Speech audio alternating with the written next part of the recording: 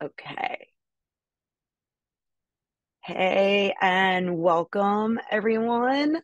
So my name is Lisa Bermudez, and welcome to this Seven Chakras and Essential Oils class. So I'm really super grateful to be here from four with Wisdom of the Sages. If you found this class through some other way or just through I don't know if I don't know how you found it, but if you did find it, you're not familiar with Wisdom of the Sages. It's a really amazing podcast that goes through the Bhagavatam each day. I'm gonna just put the link for that in the chat here in case you're maybe not familiar with Wisdom of the Sages. And it's a beautiful podcast that is run by two of my amazing friends and teachers, Raghunath and Kastuba Das. Super awesome people, super fun people also. So check that out if you haven't already checked that out. Yeah, I don't already know you. My name's Lisa Bermudez, and I'm a yoga teacher, an Ayurveda wellness coach, yoga teacher trainer. I also am really obsessed with and study essential oils. So some of you may have been on this essential oil journey with me for the offerings that I put out with Wisdom of the Sages and just, on my own. And so thank you for continuing with that if you've been here for a while. If you're new, welcome, and I'm glad that you found your way here. I'm gonna share my screen. So, all right.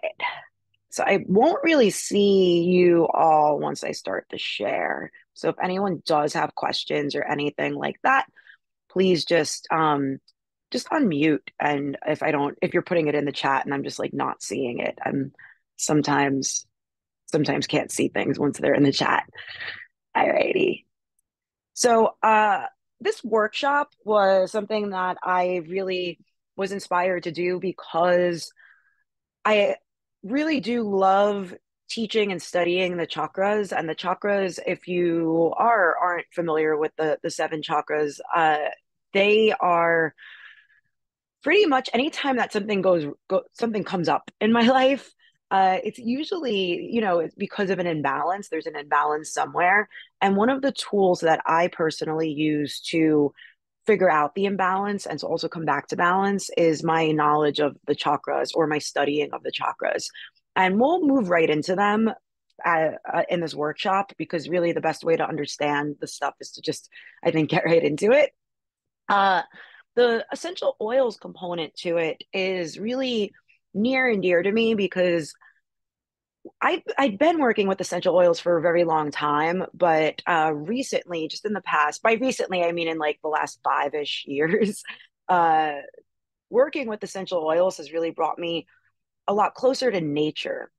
So when we work with an essential oil, it's really a very potent extract from a plant, and it has been really just transformative in how I've seen nature and how I've even started to study Ayurveda and how I've started to just come to balance and to provide different other ways of healing for myself and for friends and family and clients. So we'll dive right into it. If you're not too familiar with what essential oils are, they're basically plant extracts that offer a range of physical and emotional benefits. They are the part of a plant that gives the plant its true essence, really. I always like to give the example of the tea tree oil, and also just the tea tree in general.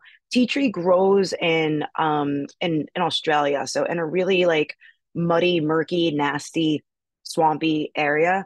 And if you're familiar with what happens in like muddy, nasty, swampy, murky places, usually a lot of bacteria forms there. There's usually a lot of bugs. There's it's a space that really is conducive for a lot of like disease and rotting and ickiness. The tea tree flourishes there. It does really well there.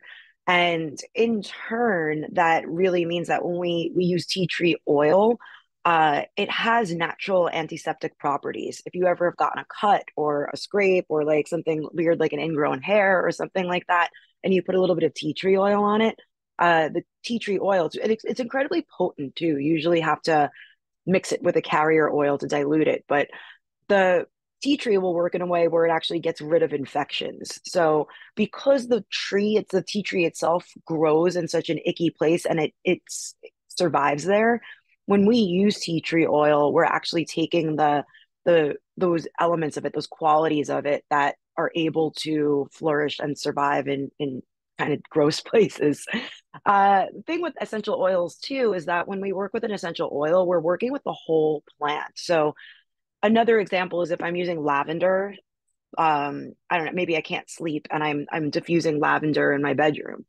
I'm not only getting the benefits, the relaxing benefits of lavender, but lavender also really works in so many other ways to just bring me to a neutral space. It does a lot more than just relax me or get me ready for sleep. Any quality of lavender that it has, like for example, it really helps us see and sit in our truth and be okay with it. I might be using lavender to try to go to bed, but then I'm also getting these other benefits of it as well. So it's not like certain things that are made in a lab where I'm only taking a little bit of this and a little bit of that because I want to treat something like a headache. I'm using the full plant. The seven chakras, they're basically energy centers in the body that correspond to different physical, emotional, and spiritual aspects. Uh, the way that some of us can even try to understand the seven chakras is we have nadis, something called nadis, NADIS. Nadis are pretty much these energy channels that run through our body. There's three of them that start at the base of our spine. One is called Sushumna Nadi, which goes straight up the spine. Then there's Ida and Pingala. Ida, they all three start at the base, and then Ida and Pingala separate, and then they come back together, separate, come back together, separate, come back together. And the points where they meet are where the chakras are. Throughout our lives, the chakras start to form. And we'll get through that once we move right into the chakras themselves. So starting right with the first chakra. So the first chakra is it's called Muladhara. And I'll move through the chakras and then get into the oils at the end of it. But basically, Muladhara chakra, the purpose of it is our foundation. This chakra starts to develop. It's at the base of the spine, but it also radiates downward and all around. So it's not just something that stays in one space. Chakra means wheel. So these things are turning and radiating. And this begins to form when we're in the womb and then about up to 12 months. And if you even think about what happens or what's going on in a person's life, in a little baby's life at this time, uh, they're trying to find their own grounding. They're trying to find their roots, their trust, their nourishment. So the identity for this is physical, really coming into a physical identity. The color is red. I mentioned that the location's at the base of the spine. The element is earth. And the issues that come with the first chakra are finding our roots, finding the grounding, finding trust. Also, this is where we find things like uh concepts like boundaries, prosperity, home, family, finding our tribe. And this is something where just because the first chakra is developing from the womb up to 12 months or 12 months, about a year old, that doesn't mean that it stops developing.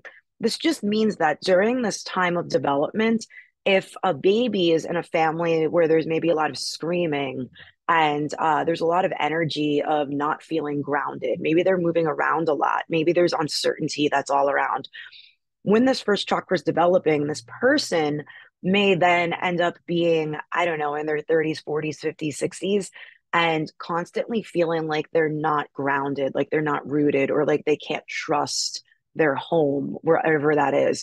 So the way we work through the chakras is if I'm a person that's having issues or realizing that I've got some issues with some of these top things, beneath issues, I would look and see what was going on with myself during this time of development, and then just see where my starting off point is to move through it and address those things.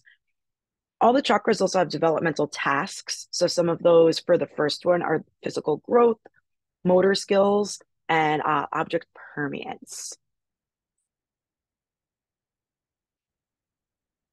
The basic right of the first chakra is to be here and to have. And then its shadow is fear. So when we're really balanced in our first chakra, we're in a place where we're feeling like we deserve to be here, where I take up space and it's okay. This is my space too. There's enough space for everybody. And the shadow of that is fear. So if I do have some imbalances in that first chakra, I maybe might be afraid of actually finding grounding. I might be afraid to settle down in one space. I might have some issues maybe with finding a secure sort of family or tribe of my own. I might be moving around a lot or moving away from things out of a place of fear. Traumas and abuses that come with the first chakra are if there's birth trauma, that might cause issues with the first chakra. And this isn't just that time of life from like the womb up until about 12 months. This can happen. These traumas can cause imbalances in the first chakra throughout life. Really, abandonment, physical neglect, any kind of malnourishment, um, feeding difficulties. That would be something that happens when we're really young. Physical abuse, inherited traumas.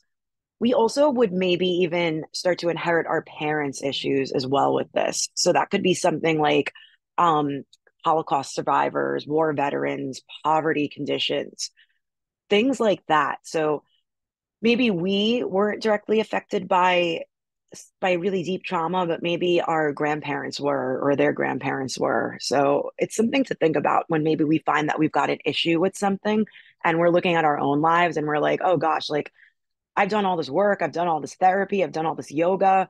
Why do I still have this issue? It really may be something that was inherited from a generational situation, and that really manifests as an imbalance in the first chakra. An imbalance will show up in an excessive way with obesity, overeating, hoarding, really material fixation on things, feeling sluggish or lazy, and fear of change. If it's deficient, there's going to be a disconnection from the body. Person will probably be very underweight, restless, anxious, lots of anxiety, probably not too stable with finances, and also poor boundaries. This could look like disorders, and think about where the first chakra is, right? Base of the spine. What's going on with that area? The Any issues with the bowels, any issues with large intestine disorders, also the solid parts of the body like the bones and the teeth, things like that, because the first chakra really has a lot to do with grounding, and our bones and our teeth are our foundation, right? They're a skeletal foundation. Issues with legs, feet, knees, really anything from the base of the spine downward. And things also don't maybe won't show up this dramatically. I have been in situations where I really didn't know where like I was gonna maybe be living. uh, or I just had some issues where I didn't know what was going to maybe happen with an apartment or a living scenario that I was in. And this has happened twice to me before. I sprained my ankle. It's just that area that the first chakra governs. It's really easy to fall into places that or fall down or trip down because we don't have our feet on the ground. We don't have that sense of groundedness. Balanced characteristics of this first chakra are good health, vitality, groundedness, feeling comfortable in our body. So, feeling comfortable in this home that we've been given, the sense of trust in the world, feeling like the world has our back, right? We feel stable. And we're also tapped into prosperity as well, recognizing that there's enough out there for me, there's enough out there for everybody, there's enough out there for me to share. All right, so moving into the essential oils and the way to use essential oils. I'll actually move through the ways to use them as I move through each of them. But clove is a very hot oil. It really will help us work with boundaries, finding that sense of courage, really coming into our space of empowerment. Uh, it'll really help us get rid of any kind of set feelings of defeat. If we have a fear of rejection too, so maybe feeling like we can't set a solid foundation because we'll be rejected by somebody, rejected by, I don't know, a landlord, a boss, or a partner, something like that. It also will help us overcome codependency issues. A lot of codependency stuff can start to really codependency is a whole other workshop, but a lot of clove can help address some of that stuff. So it really helps us with boundaries. Clove is a really hot oil, meaning if you put it directly on your skin, it might burn. It might make you feel a little, it might turn your skin red. It might make you feel like your skin's a little irritated. So you maybe might not put this right on your skin. I personally don't. This is one that I'll maybe just inhale right from the bottle, or I'll diffuse it around my home. Copaiba. This specific oil is going to help us work with forgiveness, self-awareness, and clarity. It also helps us connect with our past and helps us connect to just a deeper way to uh, experience deeper meaning in our lives. So if we're feeling a little disconnected from what our roots are, or from like the from our purpose, from our foundation, right? Copaiba is going to help us face that and work with that. Also helps us work with forgiveness, self-awareness, and clarity. Copaiba can be used uh, really just a disclaimer on taking something internally. I personally, the oils that I use, I take them internally, the ones that can be taken internally. I will put a couple of drops of copaiba underneath my tongue. Copaiba also has been used pretty frequently as uh sort of not a replacement for, but I use it as a replacement for CBD oil. I haven't used CBD oil in a very long time because I work with Copaiba now. And the oils that I specifically work with, I know that I can ingest them. I know that I could take them. I know that they're safe. And I'll leave a link at the end of this for you if you want to check out the oils that I use. But if you have a source of your own and you know that you can trust that source, if it's even better, if it's somebody that you could talk to, if you know the people that create the oils, definitely check in with them first and make sure that you can take them internally. But you can put these a couple of drops of copaiba right right on right on that area of that first chakra. You can move, give yourself a little bit of a massage around like the lower body. You could use this as a way to really start to tap into a little bit more of a strong foundation. And then cedar wood is another really beautiful oil that I love working with too. I use copaiba and cedar oil pretty frequently, but cedar oil is going to help us tap into feeling supported and also feeling like we're a part of a community, or even if you are somebody that facilitates communities, if you are somebody that is like a leader of some kind, maybe you lead teacher trainings or you teach yoga classes, or I don't know, any kind of leader really. Maybe you work in an office and you're just the person that people turn to a whole bunch. Cedarwood helps really drive in that sense of community. It increases feelings of feeling connected, of belonging to a community, of belonging to a space. It increases feelings of support too, and just being bonded through community. You can use cedarwood. Definitely, you can diffuse this in your office, in your studio. You can just inhale it directly from the bottle. And you can also massage this one too onto the areas that govern that sacral, the Muladhara chakra, the whole legs, base of the spine area, all of that stuff. So even feet too, putting it on your feet can be really, really helpful and really grounding. So that's another really beautiful oil to work with. Okay, the second chakra, Svadhisthana. And the purpose of this chakra is movement and connection. The time that this starts to develop is around 6 months, years old to 2 years. And you'll see that these developmental stages sometimes will overlap. It's because like you don't I on our like 6 month birthday, time doesn't stop and say, all right, your root chakra is done developing. Now time for your second chakra to start to develop. So it's different for everybody. We're all unique individuals. So this development of this chakra might start 6 months for some people, maybe it starts 12 months. It's all there's kind of there's a lot of wiggle room there when it comes to the developmental stages, really. But the identity is our emotional identity.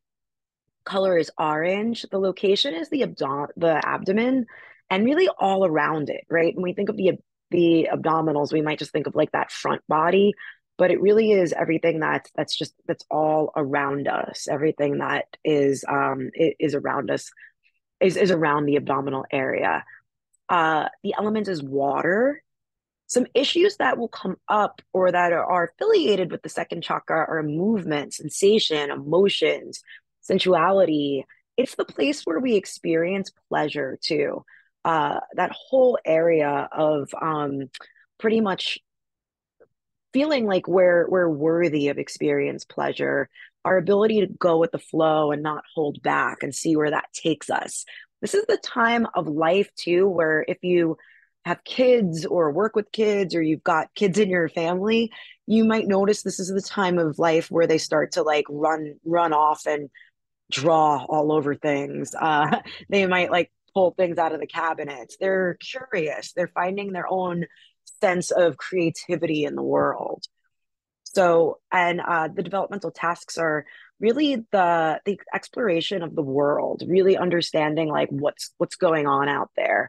Where do I fit into it? How can I create with it? Our basic right that comes with the second chakra is to feel and to have pleasure. The shadow is guilt. So, with this second chakra, as it's developing, it's we're learning about our ability and our right to feel things and to feel pleasure in the world. The shadow of that, this is usually like what's on the opposite end of the right, is guiltiness, feeling guilty about feeling good. And we play with this sort of like ebb and flow with that throughout our lives, right? But this can be caused traumas and abuses that come with the second chakra or any kind of sexual, emotional, or physical abuse. Uh, Really, any kind of rejection. This is the time in the developmental stage where maybe the child is like drawing all over the walls because they don't know any better and they just found some crayons. Their parent, caregiver, nanny, whoever, teacher wasn't looking, and they just made a whole mess of a wall with permanent paint or marker. If in that moment the adult says, what is wrong with you? That's bad. You're bad. That child at that age is going to start to move through life thinking that expressing themselves is bad. So, we have people now that are like full blown adults in their 20s, 30s, 40s, 50s, what to speak of like 60s, 70s, 80s that have trouble expressing themselves. Or when they try to create something in the world, they might think that it's bad. They might have some guilt around it. So it's not that it's, like you're stuck in that state of mind. It's just giving us, we learn this stuff. That way we have an opportunity to notice that this is what's going on. Wow, I have guilt around this. Why? And then we might be able to trace it back to something that happened, at this time of life during this development of the second chakra. And really, even growing up and having, maybe it's a family or maybe it's a system or an educational system that the person was involved in that was constantly saying expressing yourself is wrong or any kind of sexual desires are wrong. How is someone going through life in that way? And that can be something that happens later on in life too. So maybe like around the time of puberty or something like that, a person might be told that they're wrong for having, whenever it is that people start to have certain feelings of that sort of sexual lust or those desires. if they're told that's gross and disgusting and that's wrong, uh, they'll end up having some kind of issues, maybe with some of this second chakra stuff. So, again, that's not like you're stuck with that for life. That's just, hey, you're an adult now and you've noticed this. Let's take a look and see where maybe this started, or what we can do to sort it out. When the second chakra is imbalanced in an excessive way, this will be those people or the person that's acting out really sexually or with addiction. So pleasure addiction, um, really like having super strong, deep emotions, mood swings, people that like to cause a lot of drama, manipulative people. If there's a deficiency in the second chakra, this is the people that are maybe they don't really know how to be too social. They're scared of pleasure. They have really deep boundaries. They don't like to leave the home. They don't like to change anything. They don't want to feel anything. They might even walk around like you could notice people that maybe have like an excessiveness in the second chakra. They walk around like with their hips way out. And then people with the deficiency will maybe be a little more tuned in, very, very covered up. It may show up physically with disorders of the reproductive organs. There may be some spleen, urinary system issues, menstrual difficulties, and even sexual dysfunction as well. A lot of stuff that could even happen with this as well are loss of appetite for just general things in life that give us pleasure, right? Food, life experiences. The balanced characteristics of this are graceful movement, emotional intelligence. These people know how to actually experience pleasure, but not fall into just being a pleasure seeker. It's really finding that middle ground in life where I'm I'm recognizing that life is happening for me and not to me, and I'm taking that with grace. I have boundaries. The essential oils for this now. So cypress is a really interesting oil. It has a lot to deal with our motion, like movement and fluidity. It creates an energetic flow and it'll give us emotional catharsis where when we're working with cypress, it'll help us come to a place of like those aha moments of, oh, wow, that's why I feel this way. That's why I'm acting out, or that's why I'm not acting at all. Cypress will help us come to that kind of decision. It'll help us really understand that we need to let go of the past and not let it consume us in the present moment. It gives us that ability to go with the flow and adapt to what's coming and what's happening, where we're not stuck in like, oh, this happened to me, so now I am this person. Cypress is going to help us move through those things. And then the way to use cypress too is, again, you can inhale it from the bottle, you could diffuse it. You can also, I like working with this one on the spine. I'll mix it up with some carrier oil and either apply it to my spine, or if I have a client or something like that, I might make them a concoction of it and tell them to apply it to their spine when they're really working through some of this second chakra stuff. Also, the bottoms of the feet. When we apply an essential oil to the bottoms of the feet actually have the biggest, largest pores in our body. So we'll get the benefits of that essential oil quicker when it's taken in through the bottoms of the feet. Clary sage, this one is helpful with actually finding clarity and vision. It's going to help us have an open mind when we're dealing with issues that uh stuff with the second chakra can be really sensitive, right? Like when we start talking about pleasure and we start talking about our inability or our deep ability to feel or to not feel, it can kind of cloud us a little bit. A lot of us can, and feel shameful about this kind of stuff. It's not easy to talk about a lot of the second chakra stuff. So with this, with working with Clary Sage, um, it helps us actually change our perceptions. So maybe we had this vision of, oh, this went on when I was this age, and that's why I am the way I am. It'll help us actually reframe that story that we were telling ourselves. It also helps us cultivate the courage to see the truth, to see what's actually there, and to recognize, oh, wow, what this teacher said to me when I was trying to express myself, that actually wasn't the truth. That was just maybe this I don't know, I was a child and there was a 20-year-old teacher and they were having a bad day. So they screamed at me and said that I was a bad kid for drawing on the desk or whatever it was. Clary Sage will help us to actually see what the truth actually was about a situation. And we can work with her by, again, inhaling from the bottle. You could diffuse this in your room. Um, Also nice to put this specific oil behind the ears. You might even rub a little bit on your third eye, that place that's right between the eyebrows or on your forehead. Internally, I also have taken Clary Sage internally under the tongue or even just in a glass of water. Again, I'll keep saying it. Make sure if you are taking these oils internally, you know the source, you know where they're coming from, and that they're safe to be taken internally. The third chakra. So this is around the age of like 18 months to 4 years. This is the time when we're learning, like, okay, if I draw on the wall, I'm gonna get yelled at. Or we learn that our actions have there's a reaction to our actions. We learn that we also need to be proactive if we want something. We actually have to go out there and make stuff happen. We can't just sit and cry about it. So this is when as a kid, as a toddler, really, we're learning also like right and wrong. We're also coming into our own. We're understanding who we are in the world. So, of course, with that, the identity is ego. Color is yellow.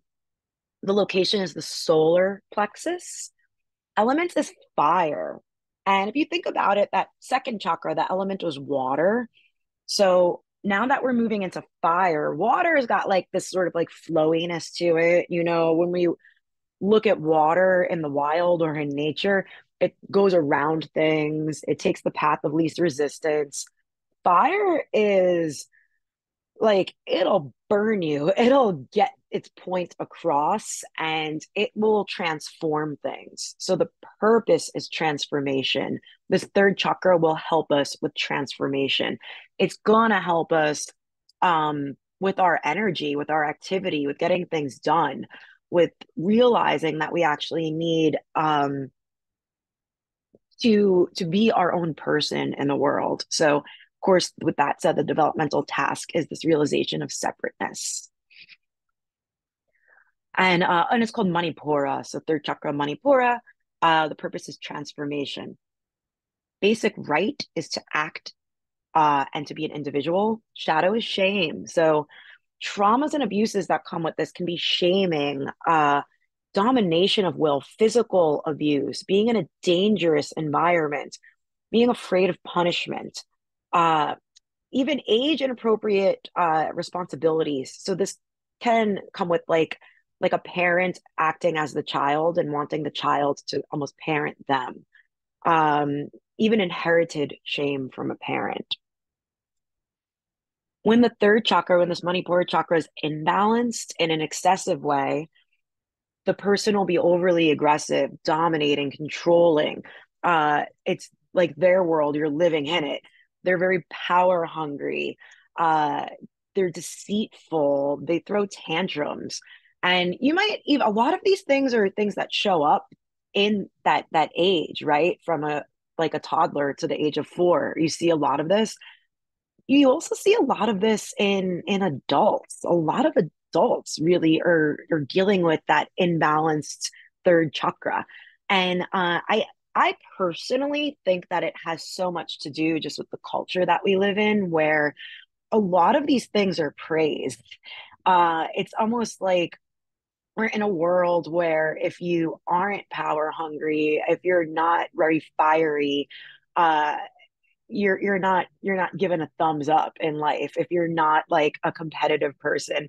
You know, there's a time and a place for that, but I think that this culture that we're in has just been so overly like um over over appreciative of a type A personality that it's almost gone into a very excessive state. So there's a lot going on with third chakra issues in the world, and it's the world we live in right now.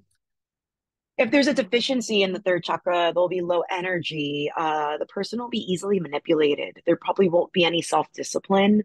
Um, Physically cold too, probably cold all the time, which would also mean that the digestive system, right, the digestive fire isn't operating very well.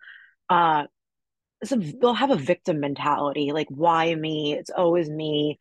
Uh, Everybody else has it but me.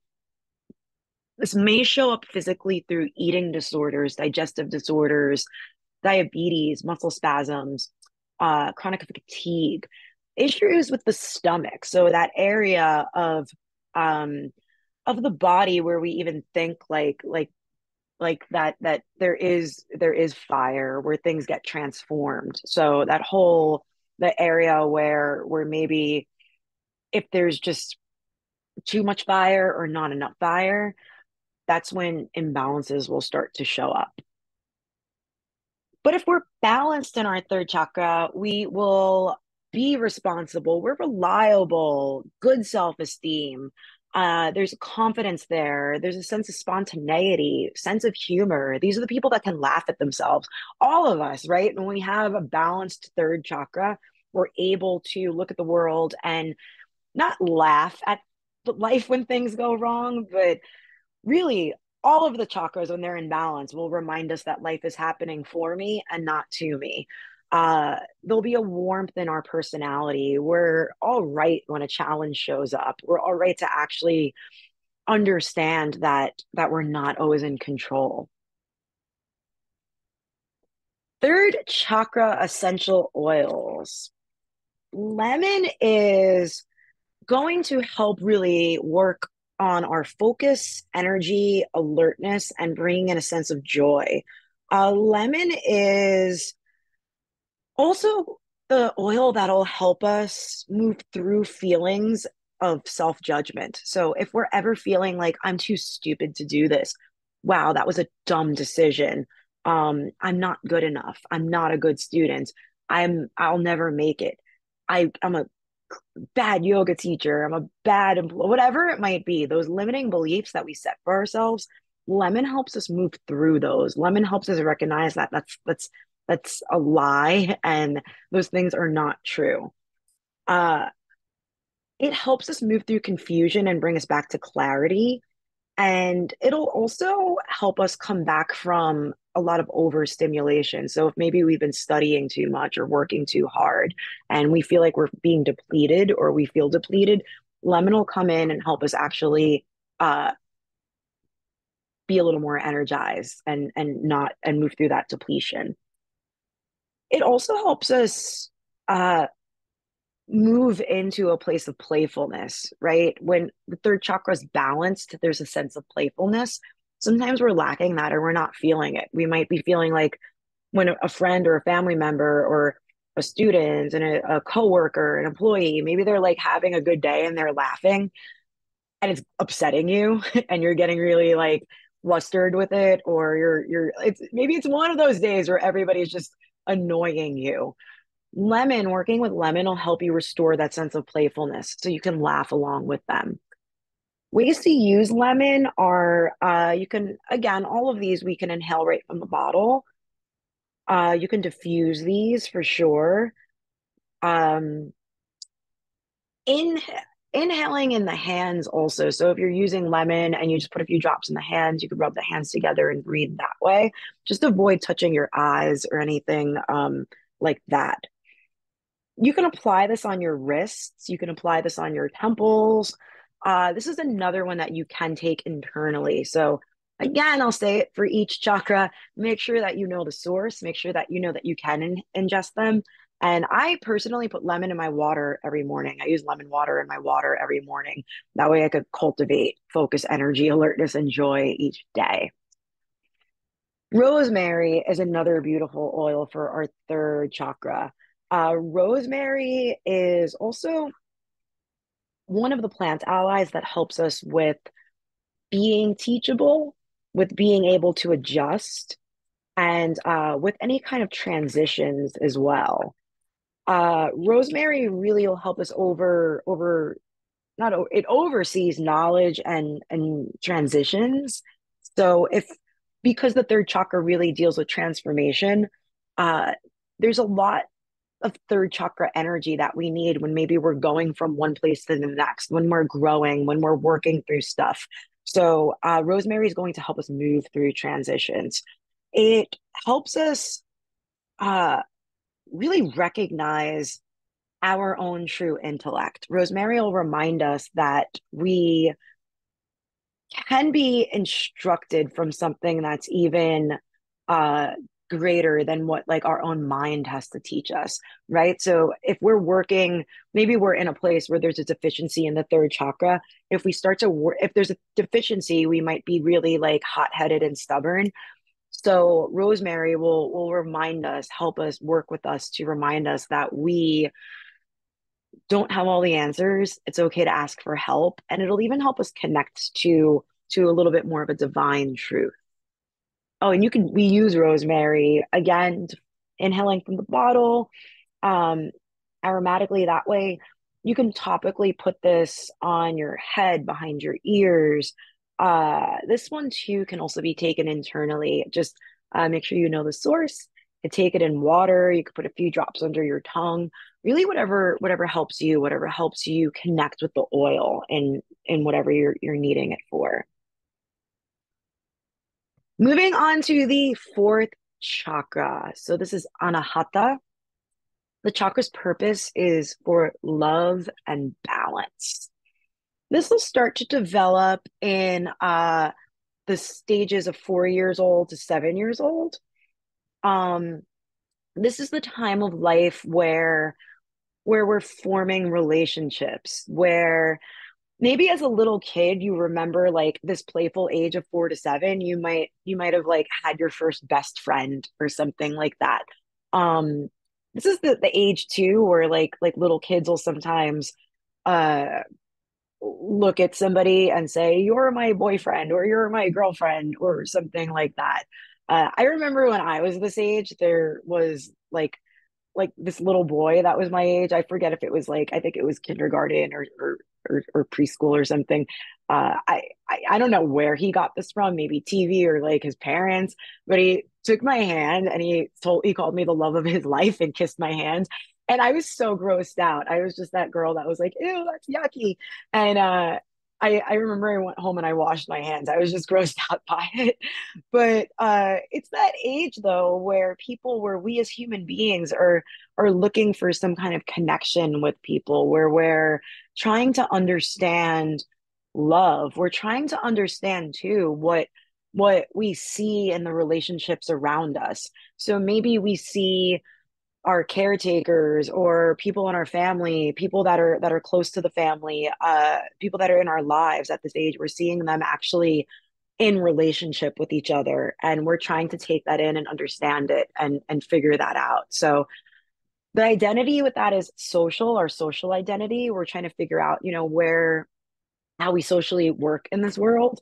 Uh, the developmental task is forming relationships. So again, really understanding friendships, understanding what we're seeing too when we're seeing people in love. Has to do with self-love, intimacy, devotion. So our spiritual connection is according to the chakras and this developmental stuff, we're not quite like tapped into to too much of that just yet. But that doesn't mean that we don't have that innate, our soul doesn't have that innate connection to the divine, to God. Some kids, especially at this age, might really be feeling that, especially if you have a home that is, or if the person has a home that's very connected to their faith, they're connected to God. This might be the age where maybe they want to partake in rituals with like the home altar or prayer or meditation, things like that. So you might start to see that in kids around that age. Color is green. The location is the center of the chest. The element is air. Our basic right with the fourth chakra is to love and be loved. Shadow is grief.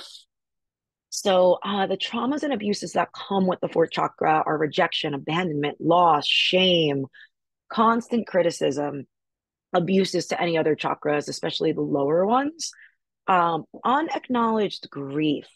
So, we might even be going through something really heavy. And if somebody doesn't acknowledge that we're grieving, that we're sad, it'll cause that's where the trauma of the chakra will start, right? So there might be a loveless, cold environment during the it could be again during the developmental stages, or it could be now. I mean, gosh, my fourth chakra has been like hurt. It's been kind of like kicked to the ground a few times in my adult life. But we recognize what's happening and why this is happening, and we have these tools to work with healing our fourth chakra and bring it back to balance. An excessive fourth chakra will see codependency, poor boundaries, demanded clinging, jealousy, overly sacrificing. This is like I don't think I need to speak on that. I think we've all kind of seen a lot of movies or maybe things in our lives that really are examples of an excessive fourth chakra.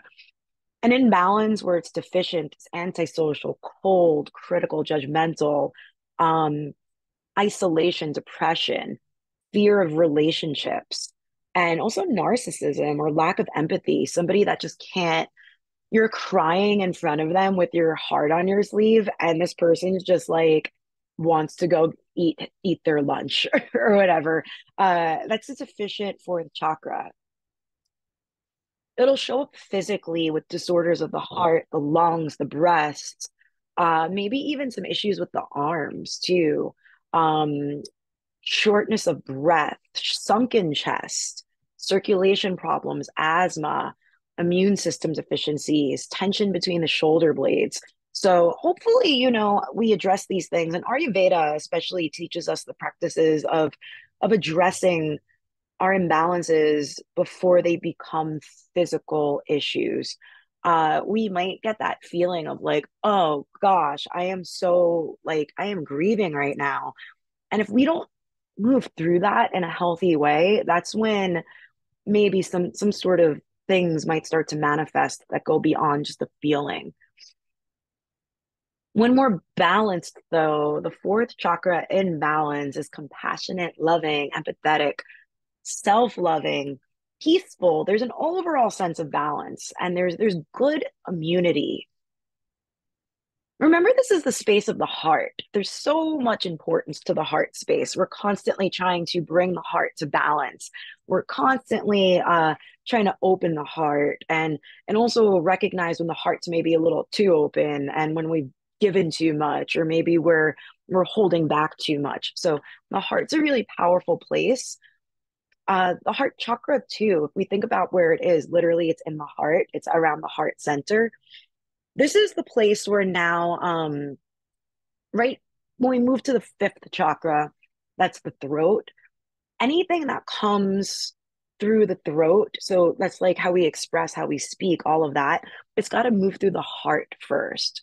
So, up until the heart, right, we've gone through the first, second, third chakra that have to do with grounding, foundation, expression, creativity, understanding where our limitations are, understanding that I can't just keep doing this because then this will happen. All of that kind of stuff. We're learning a lot of lessons in the first three chakras, and then when we get to the fourth one, it's almost like it's this really beautiful space for love to really start to flourish, for love to uh, really just manifest.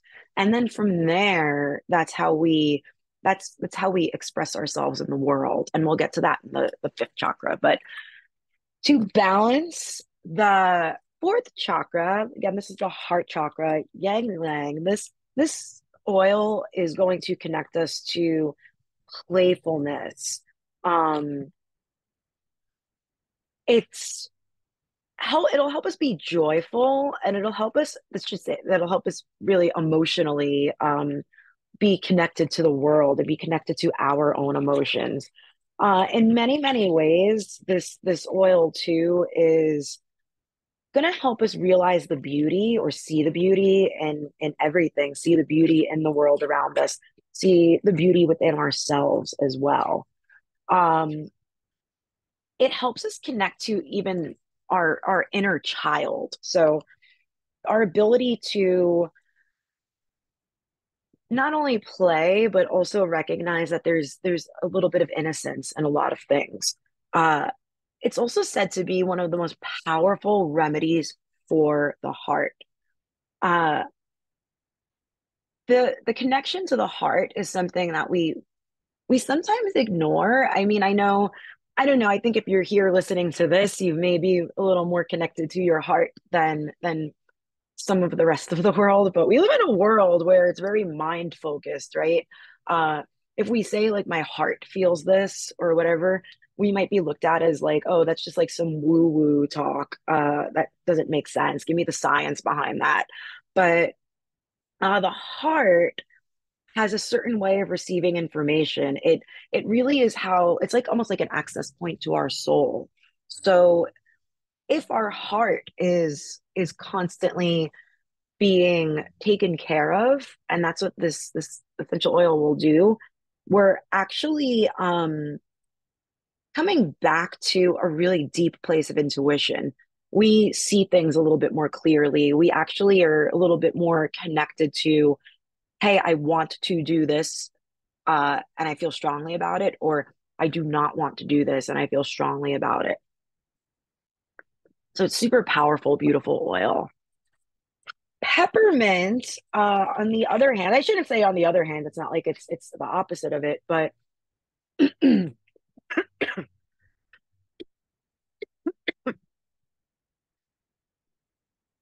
me.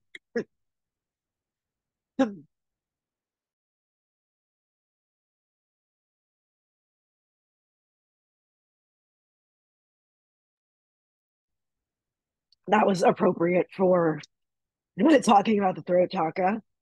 Um, Peppermint is, oh, excuse me again.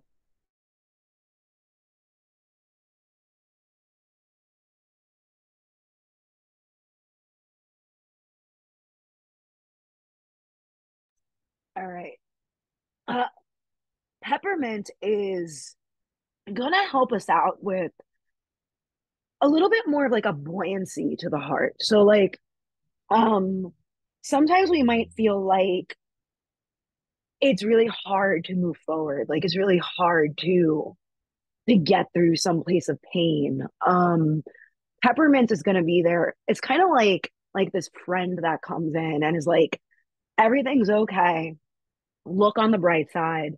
Don't worry. And that can be really helpful. At the same time, that can be something that maybe makes us ignore what's really there. Um, we might not, we might get too stuck in, okay, everything's good, I'm fine, everything's fine, and not see what's actually causing us the grief. Um, that doesn't mean peppermint is bad. It just means it helps us move through places where we might be feeling really stuck. So, um, with peppermint oil, you can use peppermint if you need a little bit more of an uplift. It'll help keep the heart light, especially if you're going through something or we're going through something where there's a lot of issues with like feeling of a heavy heart. Peppermint might give us a reason to just go through the over things and under things, not quite through them. But peppermint can also help us open the door to get into the place of facing something, but with like a lightness. So helps us stay optimistic. It will give us the strength to face emotional pain. But using too much peppermint will there's a space there to almost uh kind of like lean on the side of like, I'm fine, everything's fine, don't worry. Copaiba though, and then peppermint too. So ylang, you can use that just as we've been using everything. You could use that maybe in like a bath oil. You can make a bath with this oil.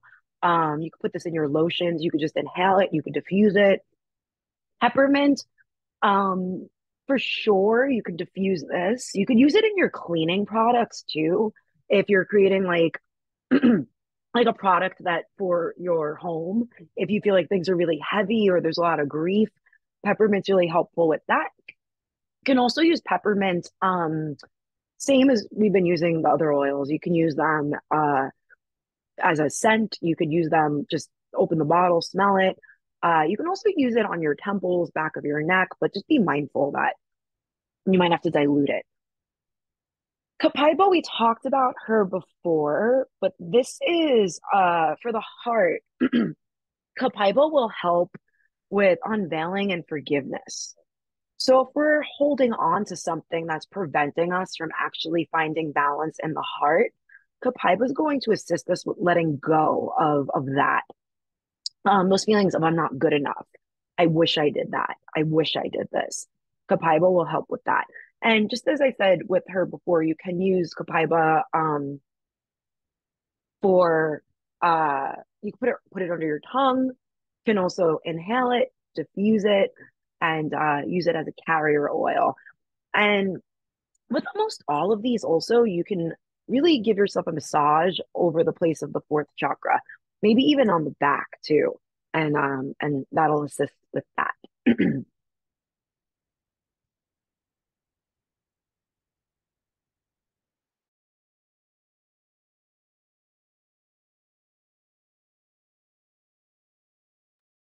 Okay, fifth chakra.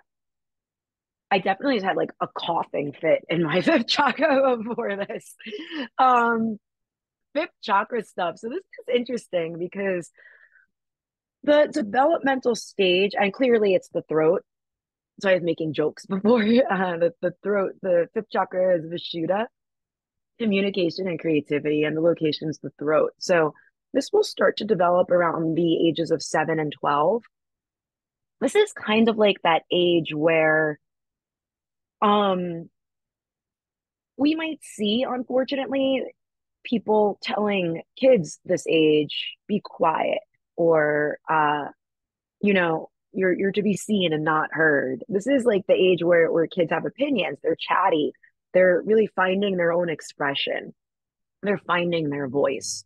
So that's either on one end of that, it's a beautiful time because it can be a place where it's creativity expression is really celebrated. But there's a chance there that an imbalance can start to happen. The identity is creative, the color is blue, location is the throat, the element is ether. And this is going to connect with listening, with finding a person's own voice, with communication. Uh, really, like as we move through the chakras, things have to pass through the heart to get to the throat and then to come out into the world. So if we're not balanced in the heart, there might be some issues actually communicating things that come out of our mouth.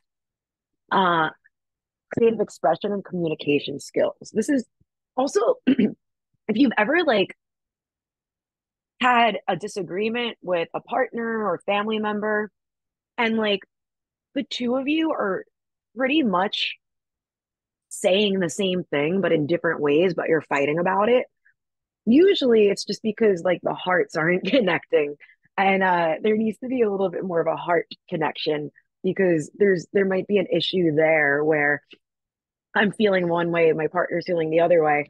I'm saying this, they're saying that, but we're fighting, even though we're saying the same darn thing. So, but I really feel like the heart and the throat connect in such a really intricate, kind of beautiful, interesting way.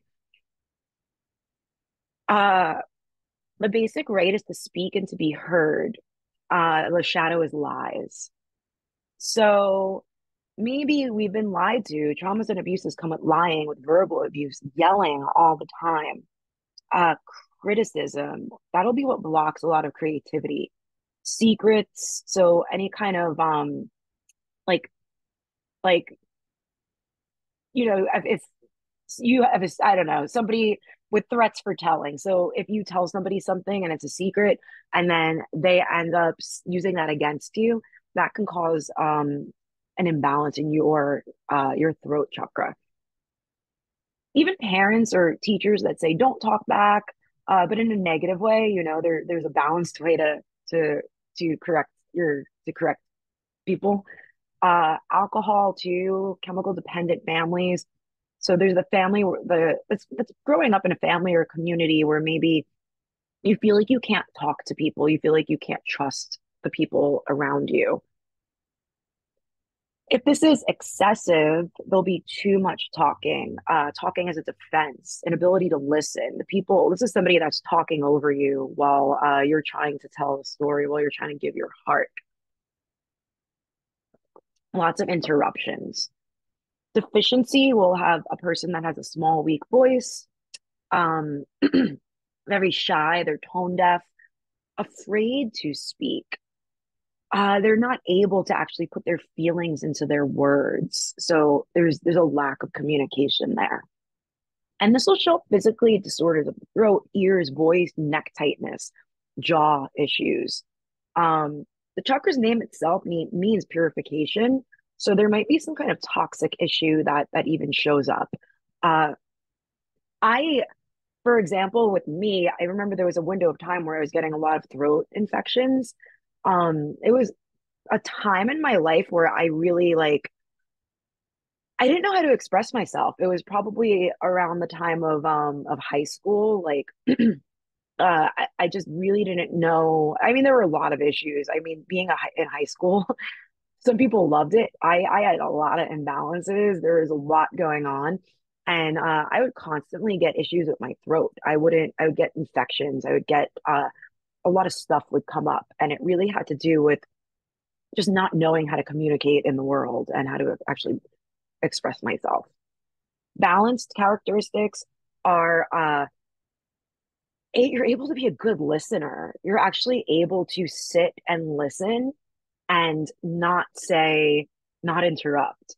Um, a person that also has maybe an imbalance with the throat chakra, as you're talking to them, they might be that person that's constantly going, yeah, yeah, yeah, okay, yeah, yeah. Uh, it's not that they're trying to interrupt you. It's not that they're trying to like downgrade your story or anything like that. It's just that they have some fifth chakra troubles themselves. Um, and they really don't realize that they're interrupting you and they're talking over you. But a person that is balanced on that fifth chakra is going to give really good eye contact with you, be quiet and listen. You'll know that they're listening because they'll be nodding. They might be mirroring your actions. Um, their timing is really good. Their rhythm is really clear. All right, the essential oils for our fifth chakra. Birch is uh, an oil that'll help you stay grounded, supported, and connected. And we need those qualities to actually speak from a place of truth. We feel like we're supported, grounded, and connected. Our message will come across a little bit more clearly. Um, it helps us also take support when support is offered. So maybe we how does that connect to the fifth chakra, right? If I'm struggling in some kind of way, I might not always be able to express it, but if I work with birch, uh, I'm actively inviting help into my life, or it'll help me, it'll encourage me to ask for help. Uh, you can work with birch by, again, inhaling it from the bottle. You could diffuse birch. This is something really, really great to apply on the spine too, and even behind the neck. Lavender, though, I think lavender is my favorite oil for a lot of things, but lavender is like the oil of communication. When I think communication, when I think fifth chakra, I go right to lavender because lavender is what's going to help us with clear communication, with our self-awareness, and with expression. Lavender is the oil that encourages honesty in our emotions and will help us speak really, it'll help us speak from the heart. So as we learn to communicate and we're tapping into feelings, or when we're trying to communicate deep feelings, lavender will help us actually communicate those feelings in a really powerful, sincere, secure way. And with lavender, I mean, you can all the same ways diffuse her. You can put some drops in your hands and, put lavender on your throat. Uh, I have put lavender in tea. I've actually made tea with lavender. So same with these oils. If you're seeing all of these essential oils and you're like, wow, I actually have heard of these teas, you can, if you can ingest the oil, if you're using oils you can ingest, you could use them in your tea. Um, you can also like find lavender tea. You could go outside and pick some fresh lavender and consume it that way.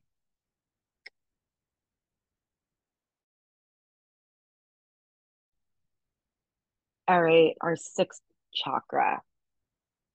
This is the stage of adolescence. So this is like a pretty powerful time in life where we're recognizing patterns.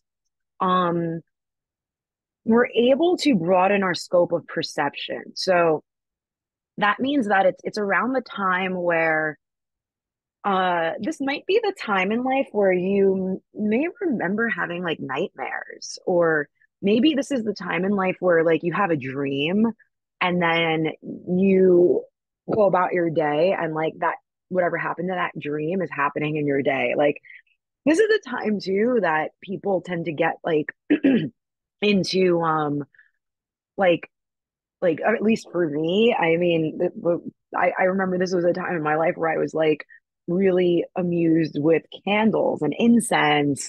And, I think I got a set of tarot cards. I was really like in tune with something being deeper than what I'd been seeing throughout my life so far. So, with that said, the location's the third eye, the element is the mind. And this might even be a time in life where like you're tapped into a little bit more of being guided or feeling guided and feeling like there's a little more visualization. And that can be scary. That can be something that's like, whoa, what the heck is happening? Am I crazy? Am I is what's all this witchy stuff that's going on? Um, the basic right to see and the shadow is illusion. So traumas are what you see doesn't go with what you are told. This might happen where like you go somewhere and you're told everything will be okay, but then maybe it's a very traumatic situation and there's a big family fight, or it could be something like that. uh Invalidation of intuition. Maybe you were told you're coming to a place where you're like, I had a dream about this, I don't want to go there, and you're told you're crazy and you are forced to go anyway, and maybe something bad does happen. So, or you feel like you have an intuitive sense of something, but then you're told that you're being a psycho, or you're told that you're that doesn't make sense. That's what happens with with the sixth chakra. Also, if there's a really like frightening environment, maybe there's a war zone or there's a lot of violence, that's going to cause abuse and trauma to the sixth chakra. An imbalance in excess is hallucinations, delusions, obsessions, difficulty concentrating. If there's a deficiency, there will be insensitivity, poor vision, poor memory, difficulty seeing the future, and really no imagination. Like not being able to see outside of the self, really. Can't really see what's going on. Somebody might be saying, hey, like, you are really miserable, and you might be like, I'm fine, everything's fine, and from the outside it might look like your world is just crumbling, but you're not seeing it. This will show up as usually maybe physically headaches and vision problems. Notice as we move into the higher chakras, the physical stuff isn't really I mean, headaches and vision problems, you can get that from anything. That doesn't mean that there's a deficiency in your sixth chakra. Sixth chakra deficiencies are going to be way more uh, noticeable through these imbalances in the excessive and the deficient. So they're a little more deeper. It's a little more like internal, really. When that sixth chakra is balanced, we're intuitive, perceptive, imaginative. We're able to think symbolically, meaning like I'm a little more in tune with tapping into what God or what nature or what my soul is trying to tell me. I can visualize things. I have an open mind. So the essential oils for this are rosemary. I believe we saw rosemary before, but rosemary is the oil of knowledge and transition. So she helps us trust in a higher intelligence. Um, we Rosemary is going to help us understand that there's a more intelligent power than ourselves. Uh, she'll support us during a time of change, but a time where we maybe might need a perspective change. Uh, Rosemary helps us stay rooted in true knowledge. So, in a greater, higher truth, Rosemary is going to remind us that we're not the controller, and it's okay to step down. It's okay uh, to recognize that there's something deeper out there. Using rosemary again, you can inhale it. You can use some drops on your head, your neck, forehead. You might want to blend that with a carrier oil. You can also internally take rosemary, but make sure that if you're using rosemary, you are sure of the source of it. Lemongrass is a super cleansing oil. It's an oil of non-attachment, and it'll help us be discerning. So discernment without judgment. That's a pretty hot topic that's been going around lately. Discernment without judgment. It'll help us get rid of those judgy feelings of feeling like we're maybe being a little like nasty with the people around us and actually discerning whether something's what we want to be involved in or not. Um, Lemongrass can really cleanse the energy around us too. So if you're feeling like maybe there were a lot of toxic people in your home or in your workplace and it's like causing nightmares or causing this inability to see things clearly, lemongrass will help with that. Lemongrass will help really cleanse out that stuff. So few drops in a diffuser, you could diffuse all of these oils actually. You can inhale all of these oils. This is a nice one to even put on the bottoms of your feet, even put them in a spray bottle and like mist them around your home and stuff like that. You can take lemongrass internally. You may have even seen lemongrass tea, right? So it's a nice sort of check-in to if you are having some lemongrass tea to maybe even go through the sixth chakra, some reminders about the sixth chakra, and remind yourself of that before you have your lemongrass tea. Our seventh chakra. So this is Sahasrara. Purpose is understanding. And this is developing in early adulthood and after. So again, just because like the chakras are have developmental stages, that doesn't mean that they stop developing. That also doesn't mean that we can't come in and out of balance with them. But this is where we're going to develop wisdom, really tap into intelligence, connect to a higher power. We understand that there's spirituality. We really are in a place of understanding belief systems, connection with the divine. The color is violet, and the location is the base of the crown of the head. Purpose is understanding. The basic rate is to know and to learn. The shadow is attachment. Traumas and abuses are forced religion or really like blind obedience. So not being allowed to think for yourself. Uh, Even being forced into a religion, being forced into something spiritual, saying that you're not allowed to ask questions, you have to be in this space. An excessive an imbalance and excessiveness of the seventh chakra is going to be over intellectualization, confusion, disassociation of the body, spiritual addiction. Deficiencies with that are spiritual cynicism, right? Learning difficulties, rigid belief systems. Uh, might even see a lot of lower greed and things like that. So the lower chakras, and the chakras will like, this is a workshop for another day, but the chakras will even, they really work with each other. And if there are deficiencies in the seventh chakra, there may be excesses in the lower chakras. So this person might be very like grounded of, they might be just totally connected to this world, identifying with this world. They might be that person, if they have a deficient seventh chakra, they might be that person that's like, oh, I am my watch, I am my brand new car, and they're not too connected to something higher. And this might show up as a coma, migraine, brain tumor, amnesia. That brain tumor might be something, again, these are, doesn't mean that every person with a brain tumor has a seventh chakra issue. But the seventh chakra stuff can get pretty heavy. So like if this is in an extreme, these things might start to manifest. On the other end of this, the balance, when we're balanced in that seventh chakra, we are intelligent, thoughtful, aware, open-minded, able to sincerely question spirituality. Maybe we hear something in a class or in a spiritual group or a sangha, and we're like, wow, I don't understand that.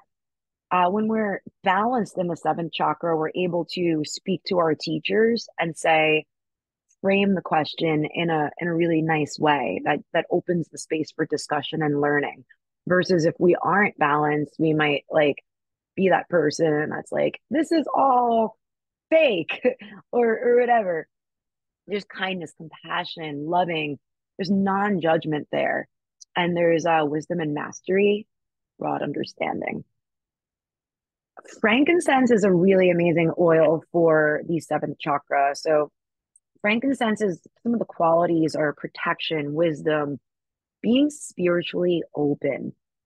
Frankincense is also an oil that'll connect us with, it helps us connect to our spiritual practice a little bit more. So you can, a really cool practice with frankincense is to put a drop or two on the crown of your head before you pray or before you go and chant your japa.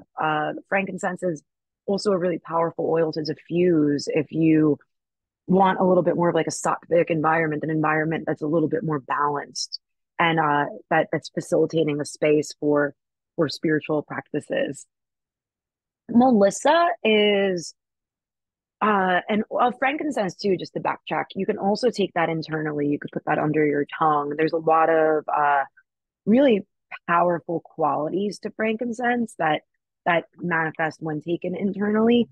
But again, make sure that you've got an oil that you can take in that way. Melissa is another really powerful oil. She'll tap us into being spiritually connected. Also, it'll assist us in guidance by reconnecting with God, by uplifting our soul, by helping us when we feel weighed down by like the material world burdens. Melissa's an oil to work with when we feel like we need to remember that we have a body, we're not a body, right? And you can again inhale it, a couple of drops on the forehead, a couple of drops on anywhere on the body, really. Again, Melissa, you can take internally too, but make sure that you know the source and where you're getting it from. Sandalwood's a really beautiful one too. I feel like also, I'm talking like frankincense and sandalwood. These are two oils that have just been so traditionally used in a lot of different rituals and a lot of really spiritual spaces and a lot of really powerful spaces. Sandal is going to help us with spiritual devotion, surrender, and being connected to a higher consciousness. So, if we ever feel like we're disconnected from God, if we feel like maybe there's an emptiness, or maybe we feel like, gosh, I'm being so materialistic right now, Sandal will come in and remind us that we are spiritually connected. We are connected to a higher consciousness, that it'll help us surrender. It's a really beautiful essential oil to use with any kind of prayer or meditation.